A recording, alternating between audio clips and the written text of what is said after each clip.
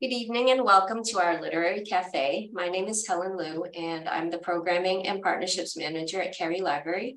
Before we begin, I want to take a moment to thank the Cary Library Foundation, whose support enables us to bring programs like tonight's event to you. The Literary Cafe was created by the foundation and they are pleased to collaborate with Marjan Kamali on this series. I would also like to thank the Lucius Beebe Memorial Library and the public libraries in Ashland and Tewksbury for partnering with us on this program. This program is being recorded and will be posted to the library's YouTube channel. If you have any questions, please submit them to the Q&A. Now I'd like to introduce our host. Marjan Kamali is the author of the national bestseller, The Stationery Shop, which is being adapted into an HBO series, and Together Tea, which was a Massachusetts Book Award finalist. Her novels have been translated to over 20 languages. Born in Turkey to Iranian parents, Kamali spent her childhood in Turkey, Iran, Germany, Kenya, and the US. She holds a bachelor's degree in English literature from the University of California, Berkeley, and an MBA from Columbia University, and Master of Fine Arts in Creative Writing from New York University. She's a 2022 recipient of the National Endowment for the Arts Creative Writing Fellowship. She currently teaches creative writing at Grub Street and lives in the Boston area with her family. Please join me in welcoming Marjan, who is going to introduce our guest this evening. Thank you so much, Helen. Thank you for introducing us, and thank you to all of you for taking time out to join us tonight for this very special episode of the Cary Memorial Literary Cafe. I'm thrilled to celebrate Women's History Month tonight with three extraordinary authors whom I admire deeply: Joy Castro, Ava Homa, and Katherine Sherbrooke. Tonight, in line with our Women's History Month programming, we're going to be talking about the portrayal of women's rights and desires in these writers' novels. We're going to be talking about the responsibility that comes with telling stories about women who've been hidden from history and how writing about women's lives impacts women's futures. So I can't wait to dive in and discuss these brilliant works, but first, the teacher in me can't help but give you a breakdown of exactly how tonight will run.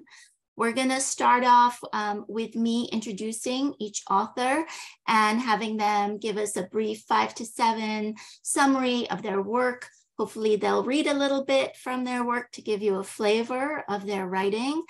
And then we're going to open up the conversation where I get to ask these authors the questions that have been burning inside me leading up to this night. And then finally, we're going to open it up to questions from you, our audience, which you can drop into our Q&A box. And we hope to wrap up the program in an hour, which is hard to do as there's so much to discuss. But without further ado, let's get going. I'm going to introduce our first author. By the way, I'm going alphabetically, last name, just to keep things running. So I'm thrilled to welcome Joy Castro. Joy Castro is the award-winning author of the 2023 historical novel, One Brilliant Flame, Flight Risk, a finalist for the 2022 International Thriller Award, the post-Katrina New Orleans literary thrillers Hell or High Water, which received the Nebraska Book Award, and Nearer Home, which have been published in France by Gallimard's historic Série Noire, the story collection How Winter Began, the memoir The Truth Book, and the essay collection Island of Bones, which received the International Latino Book Award.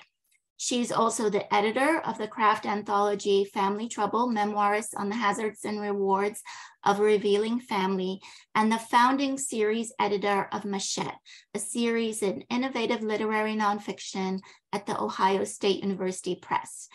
Joy served as the guest judge of Craft's first Creative Nonfiction Award, and her work has appeared in venues including Plowshares, the Brooklyn Rail, Senses of Cinema, Salon, Gulf Coast, Brevity, Seneca Review, and the New York Times Magazine. A former writer-in-residence at Vanderbilt University, she is currently the Willa Cather Professor of English and Ethnic Studies, Latinx Studies, at the University of Nebraska-Lincoln, where she directs the Institute for Ethnic Studies. And I had the pleasure of meeting Joy a few months ago in Key West, We were literally sitting at a table having dinner at the Key West Literary Seminar. And I'm so thrilled to have you here tonight, Joy, to discuss your new novel, A Brilliant Flame. Welcome. Thank you so much, Marjan. It's such a pleasure. I'm so grateful to be invited and to be here with all of you. So yes, I'll share a little bit from One Brilliant Flame. The majority of the novel is set in 1886 in Key West, Florida, among the Cuban emigre community, the anti-colonial, anti-racist, sort of utopian working class community that was involved in helping the Cubans expel colonial Spain from the shores of Cuba. And so Key West was the offshore rebel base 90 miles away. So as I said, most of the novel takes place in 1886. There was a historic fire at that time that burned the city to the ground, and arson was suspected by the authorities but never proven. So there were a lot of political energies swirling, and there was a lot of labor unrest. So this novel features 6 main characters, 3 young women and 3 young men, all of whom have a motive to want Key West to burn.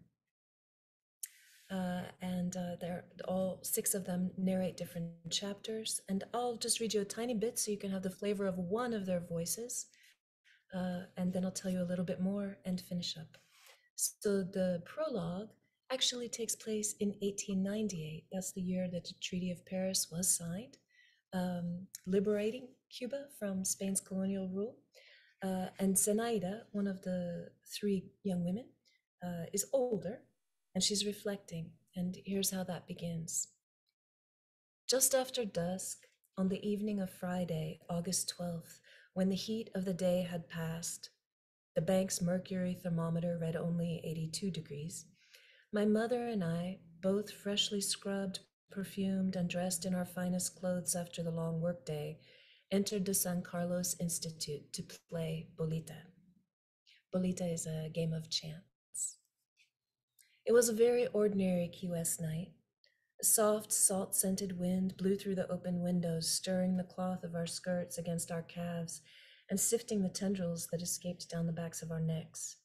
The men wore their best dark trousers and white guayaberas, their thin pleats crisply pressed. The women were sheathed in bright, sleek dresses that bared their collarbones and more, unless they were quite old, in which case they wore sober black and pursed their mouths at the rest of us. Little clusters, couples, families, friends, arm in arm, promenaded from room to room, pausing, chatting, moving on, as waiters whisked through, offering small glasses of sherry and thimble-sized cups of cafecito from round trays. Children raced about, laughing, playing tag or hide and seek. Gauzy blue veils of cigar smoke wreathed the air. Strains of music wafted from the ballroom where couples whirled in each other's arms, oblivious to the rest of us. So that is the voice of Zenaida, and she is the daughter of a boarding house owner, a widow, and Zenaida helps take care of the boarding house, but secretly she is writing poetry all along. And I've had these little icons designed, and you can see that Zenaida's icon is a little quill pen feather in an ink pot. And then I'll show you the other ones for the other 2 young women. I really love them. One of them, so they represent all the different social classes and racial groups in Key West at the time. This one is Sophia. She's the daughter of a wealthy cigar factory owner. And then this character, I have to say, is my favorite. Chaveta actually works in the cigar factory rolling cigars, and she's fairly action-oriented, impatient, and rebellious in all the best ways that really make her exciting. So there's a quiet, poetic one, a well-to-do, privileged one, and then somebody who is a little wilder. And then there are also, as I mentioned, 3 young men, and all of them come into conflict, and there's, erotic desire swirling around, and then also the desire for political freedom. So thank you. Thank you so much, Joy. You blended those voices so well in the book, and I loved those icons. Every time I saw one, it just gave me a sense of satisfaction because we flowed so effortlessly into somebody else's voice. So thank you for that beautiful reading from One Brilliant Flame. And now we have Ava Homa. Ava Homa is an award-winning novelist, a seasoned journalist, and a human rights activist.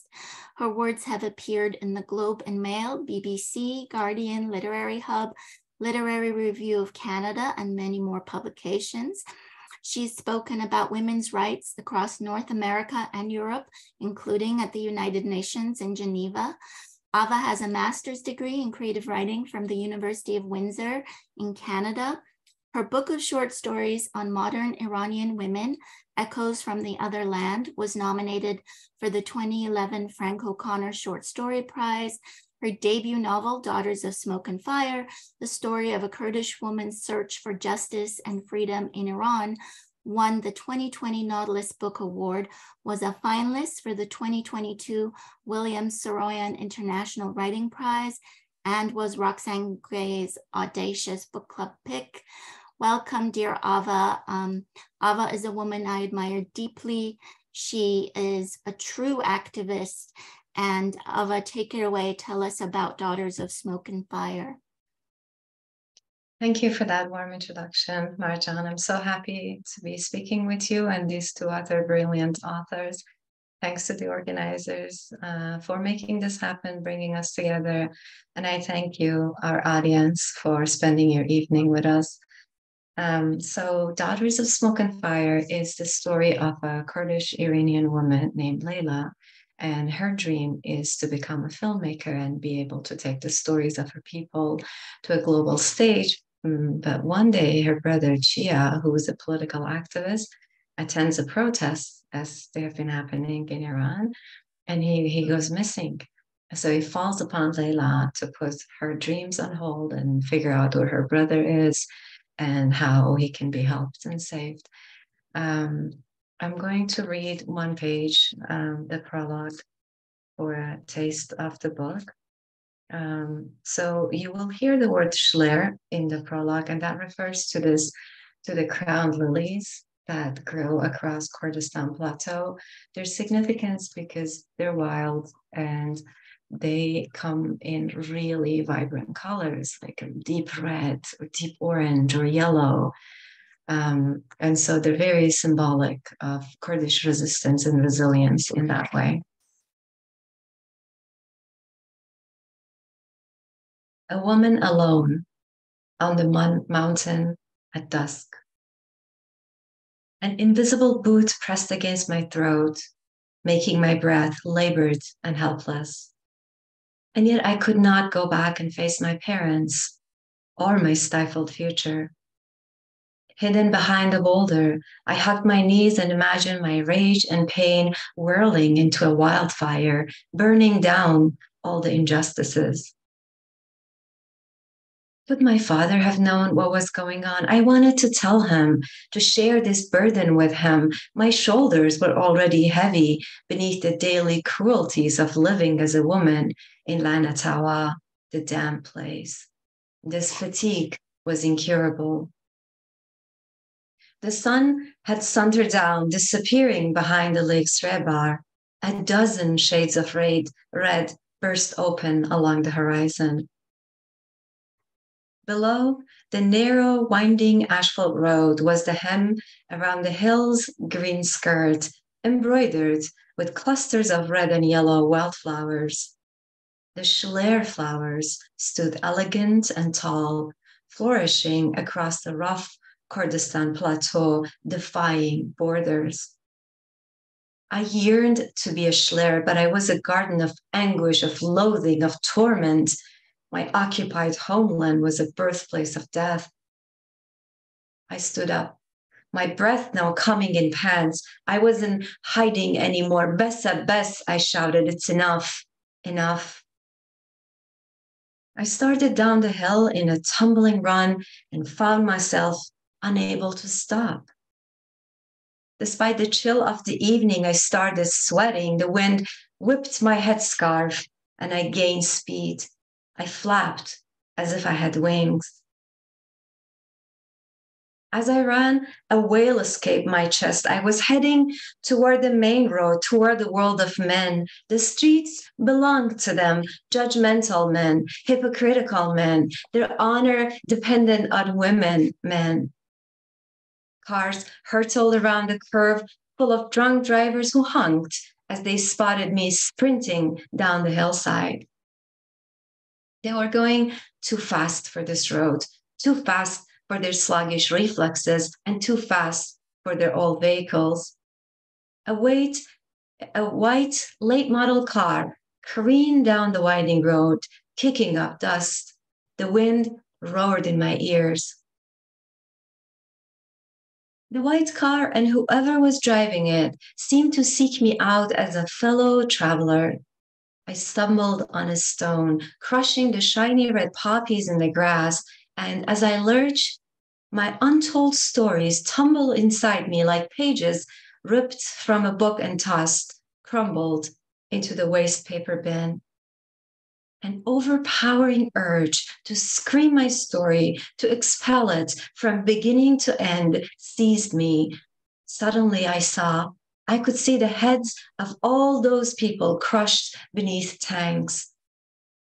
Descending the slope at a breakneck pace, my shouts crescendoing, I was unable to stop myself, this crazed woman. A final lunge, and I was airborne. Thank you. Beautiful. Thank you, Ava.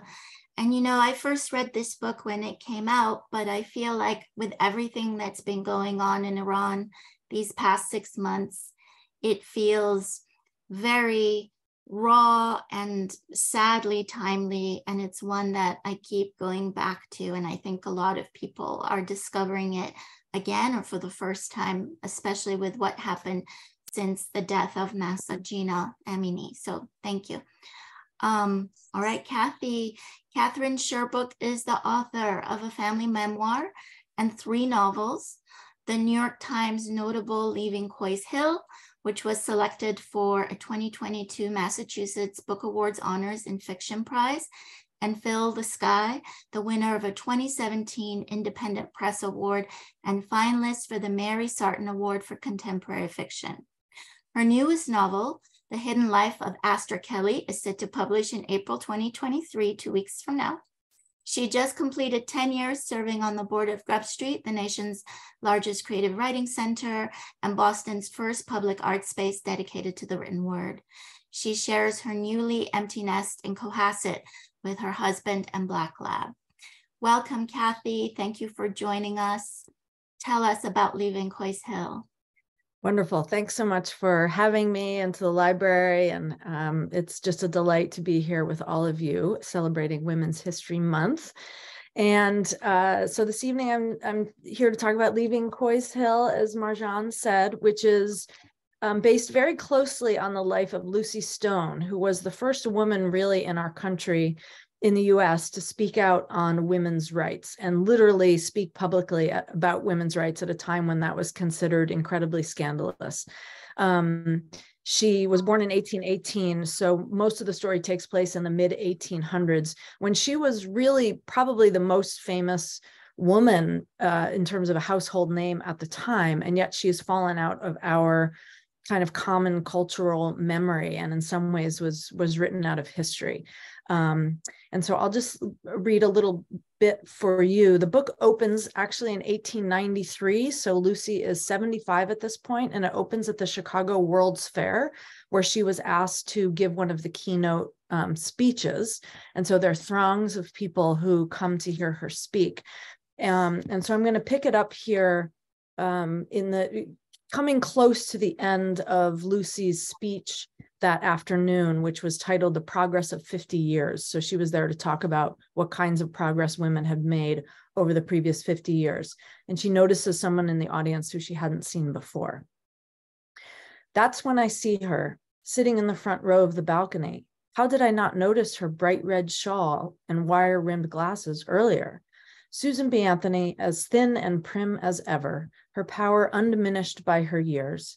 Once my dear friend and most trusted ally, here she is, listening to me speak of our shared history, of the accomplishments we worked so hard together to achieve. It's kind of her to be here, but I cannot deny that the old anger still rankles, and I work hard to keep it out of my voice. I do not want her to know that I see her. I understood from the beginning that fighting for women's rights would not be easy work, that my own version of right and wrong would cost me friends, but never did I expect to lose this friend. And how extraordinary, really, that neither of us is likely to survive long enough to walk into a booth and cast a proper vote. That will be a bitter pill for her. It is everything to her. I summon my thoughts into a stream of words, coaxing them to flow through the auditorium. I will admit that I was blessed with a voice for this work. With a little practice, it's easy to speak loudly enough to those in the back row, so those in the back row don't have to strain to hear. Doing so while not overwhelming the front row is the trick. No one likes a woman who yells. But they say I was born with a voice like a babbling brook, soothing to hear even as it cuts a new path into the silt of an unsuspecting mind.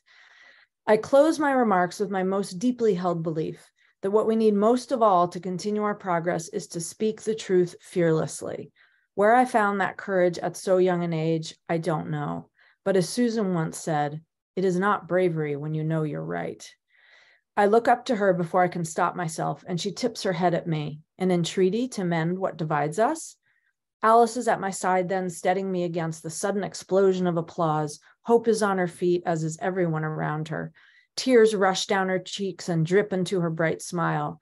A familiar joy swells in my heart, the sense that maybe I've changed one mind, moved one detractor, made one woman's place at her own dining table a more respected seat. That is all I've ever wanted. I look into the balcony again to share the moment with Susan, but she has already gone.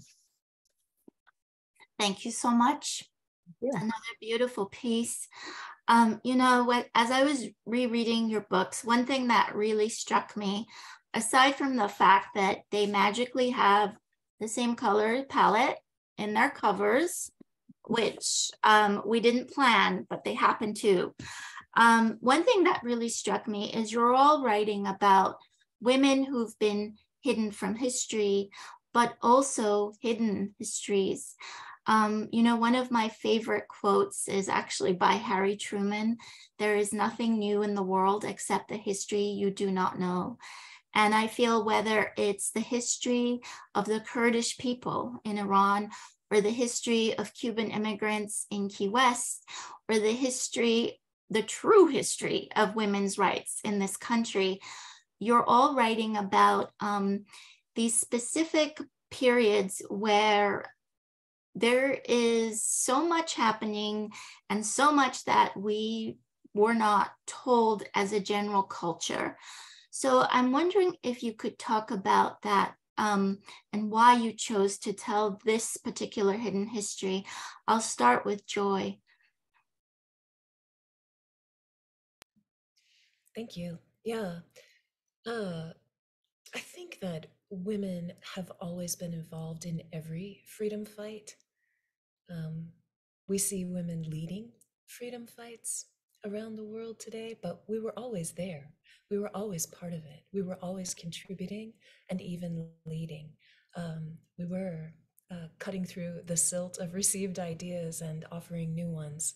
And we were very brave. Women have been incredibly brave over the centuries and millennia. And so I think it's just been important to me to using the work of historians. So in the back of One Brilliant Flame, I think 15 historians whose work paved the way for me and illuminated so much.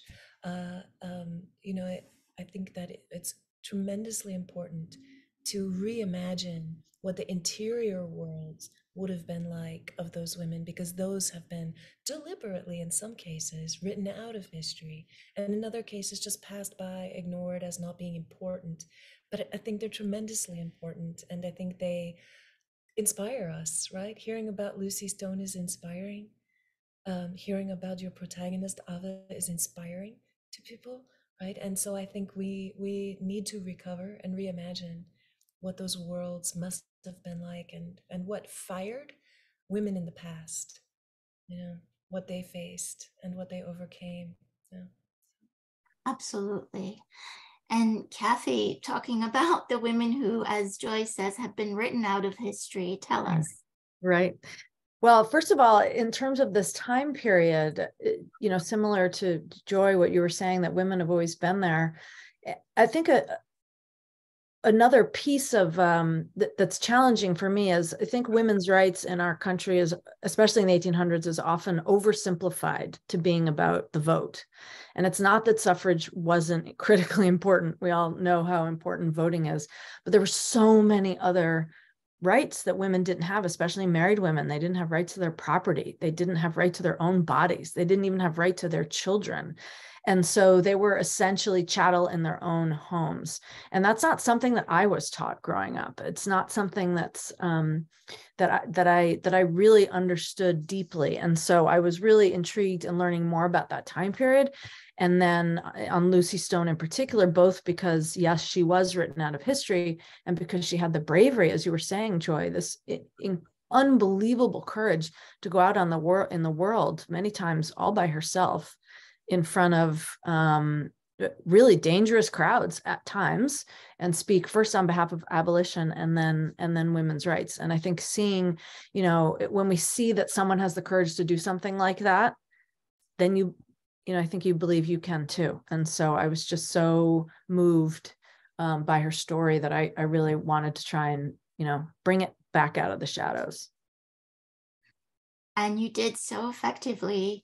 And it's interesting to hear you talk, Kathy, in the past tense about these lack of women's rights. Yeah, right. As Ava and I both sadly know, in Iran, we talk about it in the present tense. Right. So Ava, tell us about Layla and Daughters of Smoke and Fire. Yeah, so Joy and Kathy responded so eloquently. I don't really have much to add. When it comes to Kurdish women, the world suddenly paid attention to us when Kurdish women were fighting against ISIS. The West hadn't heard of us, and now suddenly 60 Minutes, BBC, CNN, everyone was talking about this Kurdish woman fighting ISIS. And they acted as if we hadn't been there all this time. It's just they didn't want to know that we exist and we're fighting. Even when they started talking about us in the media, it was in such a reductive manner and a borderline fetish of girl with gun. No one said that Kurdish women, while fighting the brutal forces of the Islamic State, they were also fighting patriarchy within their own countries by banning child marriage, banning polygamy. And Marjan, as you said, in present tense, which is really, really horrifying. I mean, look at the contrast of these women on one hand being so empowered to have their own militia and to be able to go out there and do all of these inner and outer fights at the same time, right? While being so oppressed. So which are you? Are you an oppressed woman, or are you a very strong one? And you are both. You're really both at the same time, except the world doesn't want to hold new ones. It's easier to put you in one category or the other one. So it's very important for me to come and tell Layla's story to show that range for that Kurdish women live in between, anywhere from being completely pushed to the edges of life, pushed so far, oppressed so far that you debate whether or not your life is worth living, to make this not sudden and not easy. It's painful and it's difficult, but it is possible transformation from being that person who doesn't want to live anymore to becoming this person that not only you find meaning in your own life, but you're also willing to hold a hand and say to other women, let's do this together. You're not alone, and we can support each other. So true. And all three of you have that in common also in your books, where your protagonists come to that radical acceptance, not just of their own situation, but then they take it one step further where they're able to lend the hand, as you say, Ava, to help the lot of all women. You know, the nuance you speak about makes me think of the role of politics, just the way we fetishize Kurdish women. You know, we see them as these women warriors and, you know, sort of corner them in this cliche, forgetting the incredible complexity. But in all your books, that happens a lot with the role of politics and how the women's rights are always linked to other fights. So Joy, when the Cuban resistance is trying to fight the colonial yoke of Spain, we learn that that's linked to also freeing women, Cuban women in America. And in Iran, there's always the fight for women's rights, but that comes hand in hand with the rights of minorities, right? You can't have one without the other. Minorities like the Kurds in Iran. And also, Kathy, you show how the whole movement for women's rights to vote is linked so closely to the abolitionist movement.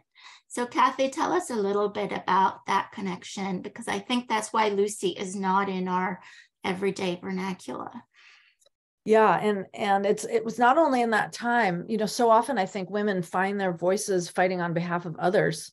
So a lot of the women's rights activists first literally found their voices and how to speak and how to be, you know, agitators, as they called themselves, on behalf of abolition, and then realized, oh my gosh, we're all in the same boat. And you see it again in the 60s, right? The civil rights movement, it was fighting again for racial equity, and then the women's movement started up again. So they seem to be intricately linked.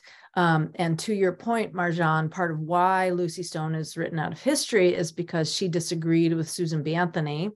The split that I mentioned that in the piece that I read, because they disagreed over the 15th Amendment, which was the amendment that gave Black men the vote before women. And Lucy felt she needed to support it because if anybody could gain the vote in that situation, she was willing to support it. And Susan B. Anthony, who was quite frankly more of a politician, saw that as a deathly compromise and made some pretty upsetting choices, actually, to try and put fear in the minds of people for giving Black men the vote, which I think started a really racial split in the women's movement that has never actually healed. And so that was an interesting part that I wanted to explore also. Yeah. And Ava, tell us about the link in your book. Yeah, this is very interesting, Marjan, what you brought up, the interconnectivity of our fight for justice, that you can have a special field that you focus on, but at the end, all these movements toward justice empower each other, and a defeat for one is defeat for all, and victory for one is victory for all. It's the same in the case of Kurds specifically.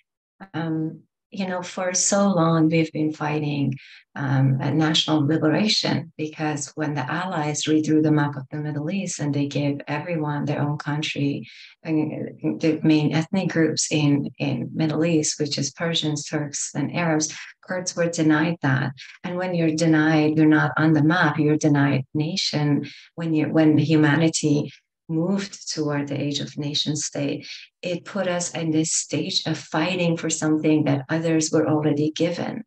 And so that put everything behind, including our women's right. Toni Morrison has this beautiful quote about how racism makes you do redundant work. They tell you don't exist, you prove that you exist. They tell you don't have culture, you go and bring evidence that you do have culture.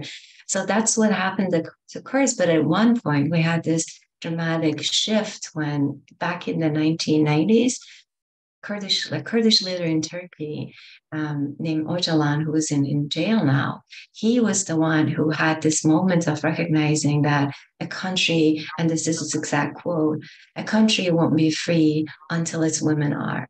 And in that recognition, he shifted the Kurdish movement resistance, right? Because the Kurdish women's movement was basically on the back burner, and the fight was national liberation. But with him, women movement became central to the liberation movement. And Marjan, as you know, that's where the slogan "Woman, Life, Freedom" comes from, right? So that's the light to Iranian women's fight for equality as being the slogan of Woman, Life, Freedom. And it's intertwined in Kurdish women's fight for freedom, which came from that awareness that neither of us are going to be free until our women are free. And when I talk about women's movement, I think it as one of the most inclusive movements towards justice, because when you say women movement, I see a clear connection to abolitionist movement as well. It's very intersectional, and because of its intersectionality, women movement, in my opinion, is one of the most powerful movements we've had. Beautifully said, beautifully said. And Joy, yes, I saw this theme in your book also. Yes, definitely.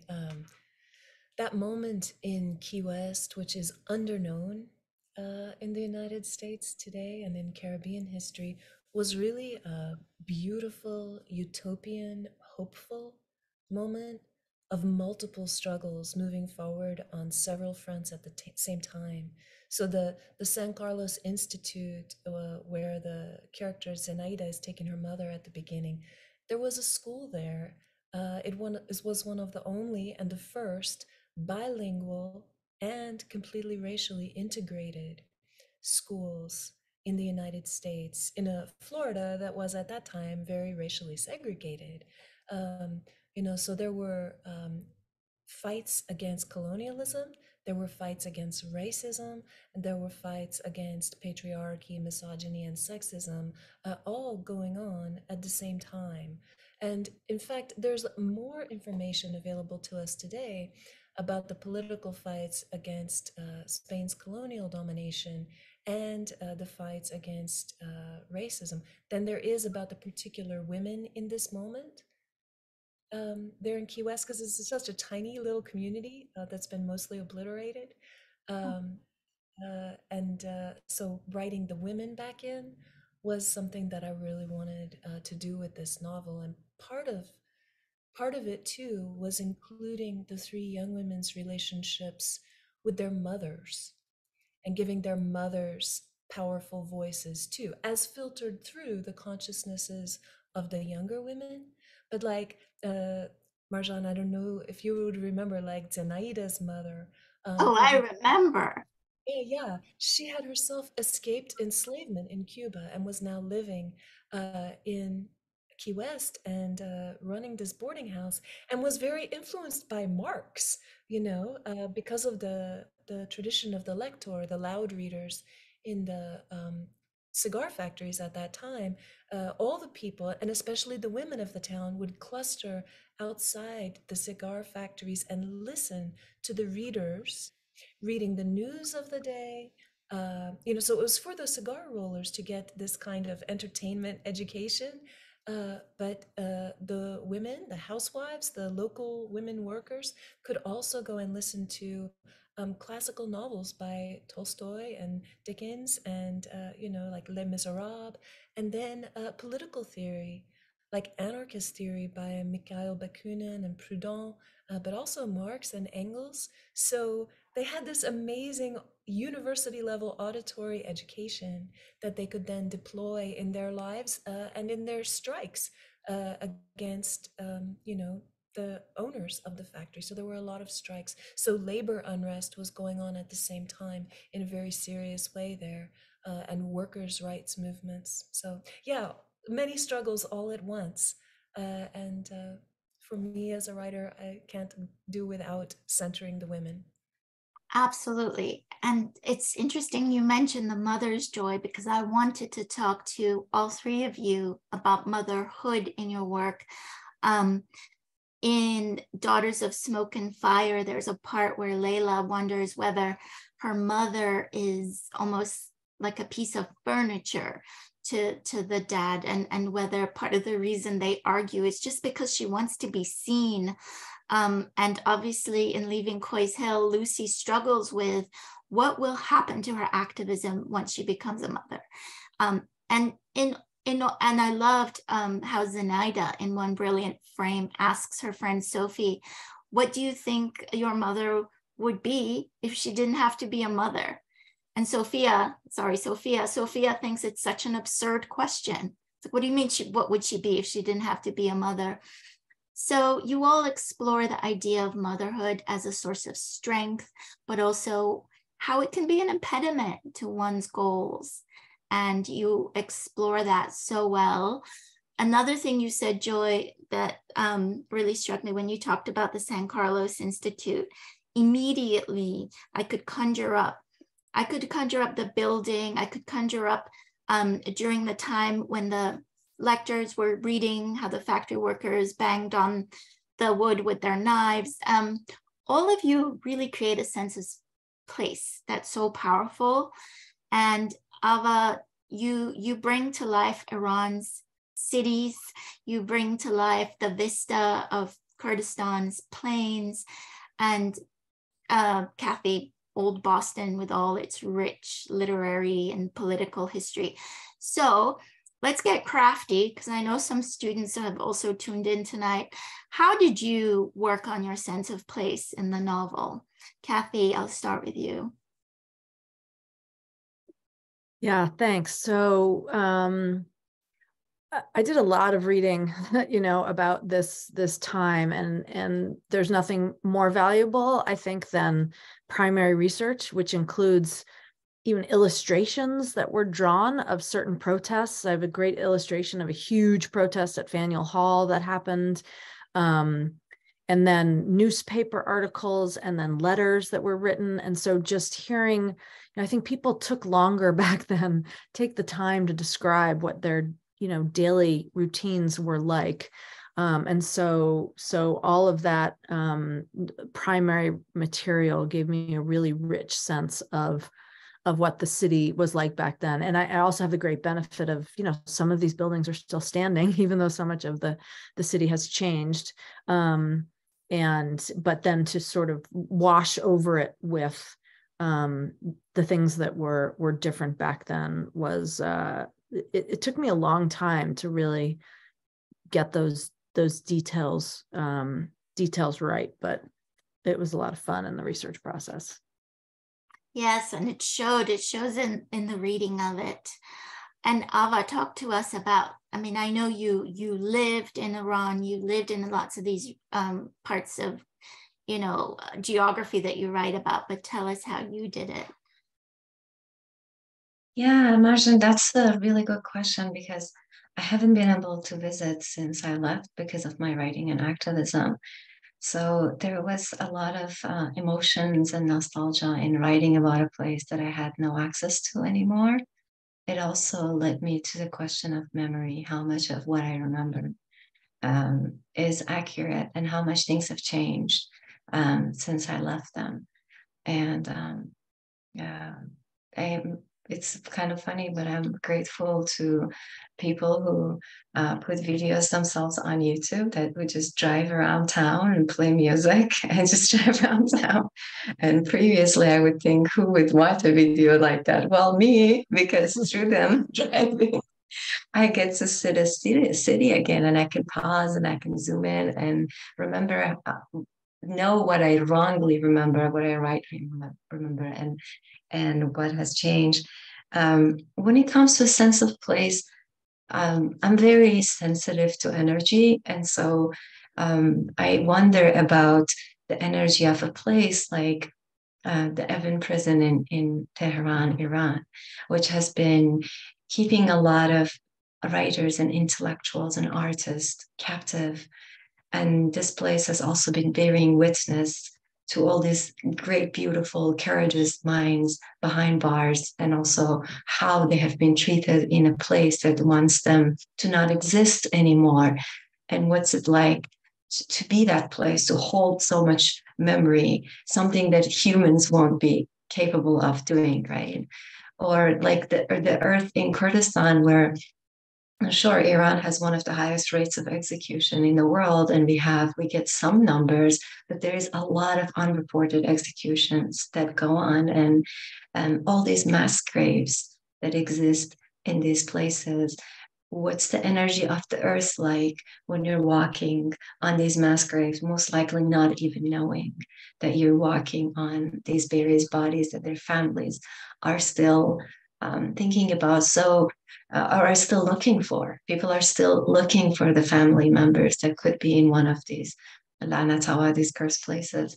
And so in so many ways, the sense of place came to life for me that wasn't alive when I lived in Iran. So it became a character, and not a human character, because there's no way we can hold all of this, but it was a sense of rediscovery looking back at all of that. Absolutely. And that atmosphere was very well evoked. We could really feel it. And Joy, I know in your book, I read it after I was in Key West, so I was like, oh, I know that street. I know that street. You had them turning right. You had them turning left. It was very satisfying. So talk to us about that. Thank you. Yeah, I had the great benefit of knowing Key West deeply, even as a child, visiting my grandparents there every year, staying in their home on Elizabeth Street. The building where you and I taught, Marjan, had been a cigar factory, and it was the cigar factory where my grandfather was a lector.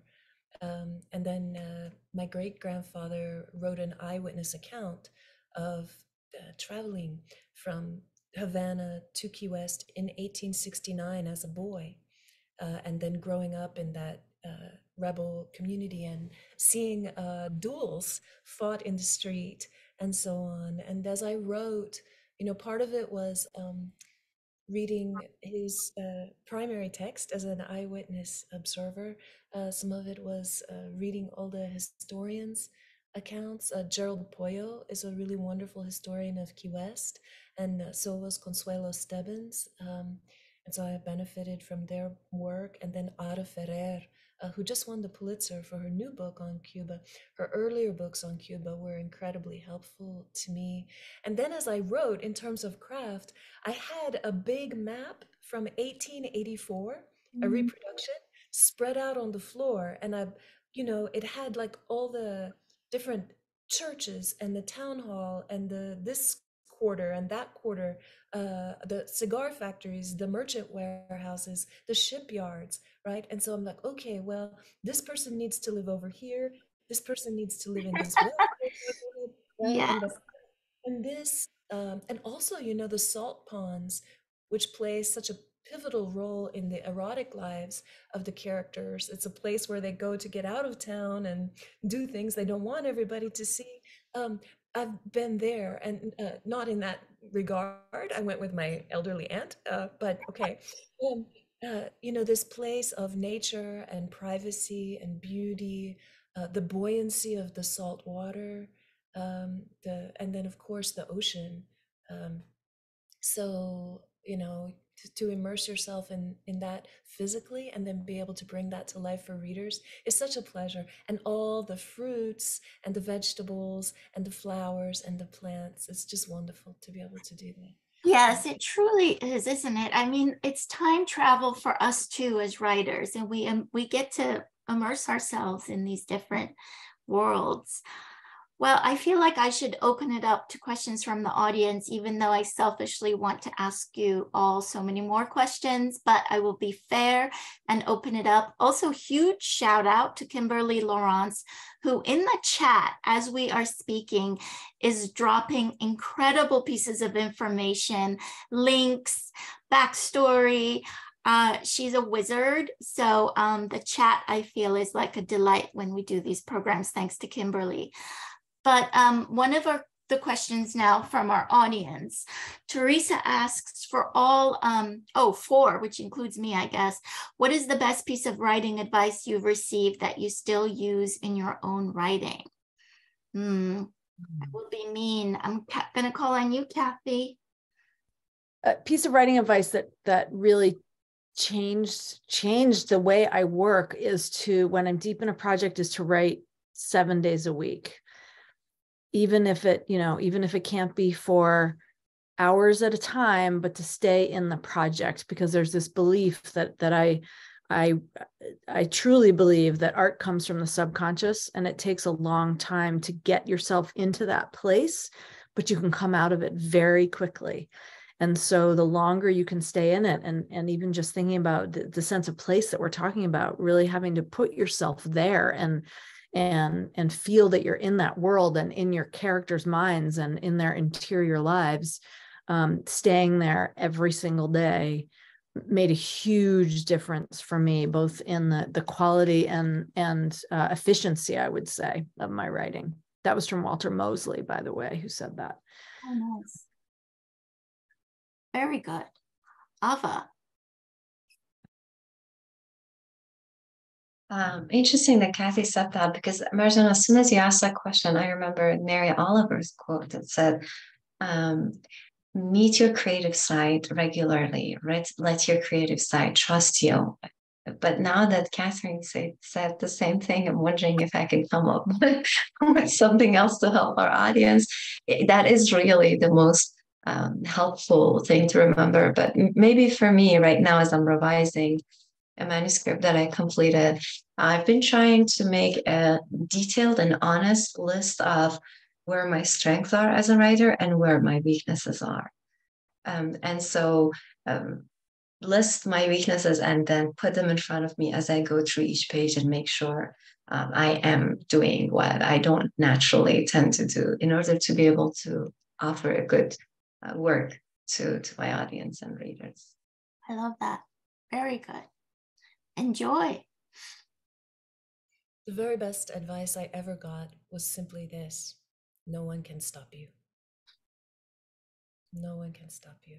But more practically, from a craft perspective, something that I stumbled to eventually was, when something's not working, a piece of prose, a story or a novel, what I do, I don't work from an outline, but I take the piece of prose and then I make an outline based on what I have written, like an after the fact outline. Some people call it a reverse outline, but I find that a confusing term because it's not in reverse, but just an outline. What do I have here? What do I have next? What do I have next? And then when I see it in those sort of blunt bullet point kind of terms, I'd be like, oh, well, no wonder it's not working. The structure is faulty and this needs to go here, this needs to go here. But I almost never do that, because I had the total last resort, right? I just really resist it. I don't want to do that abstraction from the text itself, but I find that when I do that, it's always illuminating. It helps me see where the structural flaws are in a piece. Yeah. Yes, definitely. But sometimes we can't do that till we have stuff down, right? It's like you said, sometimes it's after the fact. And if I were to chime in, I would say one of the best pieces of advice I received was to throw away the clock. You know, I think so many people pressure themselves, especially in our culture of lauding efficiency and productivity. They think that they're supposed to be producing, as though writing a novel is a production. Well, yes and no. I mean, it's a very inefficient situation, and I think it's good to embrace the inefficiency. And maybe you can be efficient in other areas of your life, in your day jobs or what have you, but writing is inefficient by definition. So don't try to make it efficient. Just accept that this will take as long as it takes. And, you know, I wanted to have published my first novel by the time I was 25. And I ended up publishing my first novel when I was 42. And it doesn't matter in the long term. It matters not one bit. So that's my advice. All right. So let's see. Okay, so we have another sort of writing process question, but I feel like we sort of covered it, to be more inspired, to keep writing and be creative, not to lose that routine. So I will use that. And Shanga is also shouting out to Ava for being a Kurdish woman voice and letting the world know why they're daughters of smoke and fire. So thank you for that shout out to Ava. I'll link it to, would this be a panel or a writing event if we didn't talk about the writing process, my friends? How can we avoid that perennial? It's the most popular question. I think we all know that we get asked, the process. And I think it links to what Shanga is asking, because she's saying, how do you not lose that routine? And, we all talked about hopefully having it, but how do you not lose it? So I'll just go back to Kathy for that. Yeah. Gosh, it's really hard. I find that it's when a lack of confidence begins to seep in that my routine starts to go. If I'm either losing faith in a project or myself, and every project I get to a point where I say, this is terrible. Like, who is ever going to want to read this? What am I doing? And the only way I ever get through it is when I make myself sit back in the chair. And even if I'm not working on the prose or the particular story because I've lost my confidence in it, then I write about what's bothering me, even, just having the pen to the page. What is it that's not working for me right now? Why am I so wigged out about this? I loved the story last week. What's going on now? And there's something about pen to paper and making the mind work and releasing, kind of what you're saying, Marjan, releasing yourself from, I promised myself I'd do 500 words today and I need to add pages to this. Just keeping the mind going for me. Then before I know it, I've slipped back in. I've kind of, my subconscious again has tricked me into, oh gosh, well, geez, that scene would be cool. And then off I go. But that doesn't happen for me unless I'm, and sometimes I'm literally longhand, pen to the page. It gets my brain working. Yes, very, very true. And I'll just chime in now with my little tidbit about that. The way I stay connected is I do longhand. Forget the computer, booting it up, opening the document. Half the time you get distracted. Pen, paper, pencil, paper keeps you in the flow. What do you say, Joy? Oh, yes, we're all fans of the pen. Tell me, Joy, what you do. Absolutely. One Brilliant Flame was my 7th book, and I've written all of them by hand. And I even write my critical scholarship, on film and literature. I write it by hand. It's different. It's a sensual pleasure. There's a kinetic relationship to the work. And, I don't know, I just, it feels good. It feels good in a way that typing at my computer doesn't feel good. That feels like a job. And writing in a notebook feels delicious and secret and luscious and wonderful and portable and no distractions. I think it's, and you can draw, you can doodle, you can write nonsense, and nobody ever has to see it. And I like it too. It's efficient in a way because then when you go to type it up, that's your first edit, right? Because you, as any normal lazy human would be, you're not going to type up things that aren't working, right? Like that are boring on the page, or that you're like, oh, what was I thinking, right? You leave that out. And so just typing it up is right there, your first revision. So it's actually very efficient. This is such music to my ears. My students who are tuning in know that I talk about this all the time. So to hear you say it, I just can say amen. Thank you. Ava, you showed us your pens. Yes, I do definitely do my first drafts with pen and paper. It's more friendly. It makes it more possible. And I totally agree with what Joy and Kathy said. When I type it out, then I get rid of what doesn't have to go in the next draft. Overall, with creativity, it's such a tricky job because sure, you need discipline, but discipline is not all of it. The time you take to go for a walk, the time you take to take a long bath, they're also part of your process. And we do live in the society. Imagine, I loved what you said about it takes however long it takes. It's so true. So while we do tell ourselves, And it's important that we tell ourselves, I'm going to work on this 7 days a week, 5 days a week, this time to this time. But we also have to accept that it doesn't always happen. And it's okay. We don't have to punish ourselves if it didn't happen. Like Kathy said, we can overcome mental barriers that we create for ourselves and get back to the writing. And like Joy said, no one can stop you except yourself. It's our own doubts that is our biggest obstacle. So well said. So well said. And on that note, even though, my friends, I would love to keep chatting with you all night long, believe you me, because this is what I live for, these kinds of discussions. Unfortunately, our time is up and we'll have to say goodbye for now. But everybody who tuned in, everybody watching later on YouTube, you get to stay connected to these wonderful authors through their books. So please look up their work, read their books.